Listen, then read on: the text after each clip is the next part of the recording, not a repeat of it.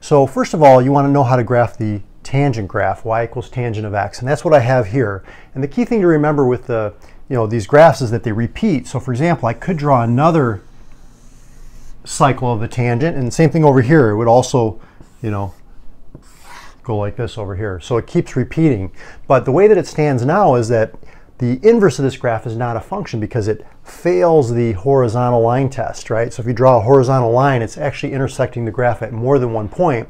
So what mathematicians decided to do is to restrict the domain, okay, when they're graphing arctangent, and they're restricting the domain from negative pi over 2 to positive pi over 2. This just happens to be one period of tangent, but in this fashion, now it's only going to, the horizontal line is only going to cross the graph at most once. So that means that it passes the horizontal line test, the inverse of the graph is a function, and we can now, analyze it. So what we're going to do here when you find the inverse of a graph is you interchange the x and the y values, or the x and the y coordinates, and that's what we're going to do here to get the graph of arctangent.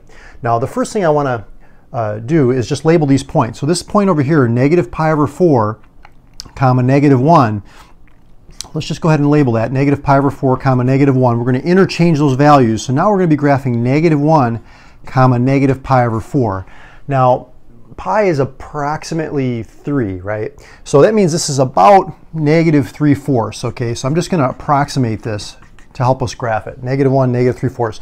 This point here at the origin, that's easy, that's 0, 0, okay? And then this point over here, pi over 4, comma 1, which is about, again, about 3/4, comma 1. So what we're going to do is we're going to interchange these values. So 1, comma 3/4, 0, 0, that's already switched, and negative 1, negative 3/4. So let's go ahead and plot those. So where is negative 1? Well, negative 1 would be right about here, okay, and then negative 3/4 is going to be right about here. So I'm just going to put that point there. 0, 0 is going to be right where it is right now, and then 1, comma 3/4 is going to be right about here and right about here. Okay. Now the next thing I'm going to do is I'm going to take these vertical asymptotes, and when you reflect these vertical asymptotes over the line y equals x, this 45-degree line, what you end up getting is, instead of a vertical line, you end up getting a horizontal line. So these asymptotes end up becoming horizontal asymptotes, and they're going to be up here at pi over 2, which is about 1.57. So I'm just going to put them right about here, okay, and right about at negative 1.57. So that's going to be right about like that. So now what we're going to do is we're going to graph our tangent inverse graph. It's going to look something like, let's see here, it's going to look like this.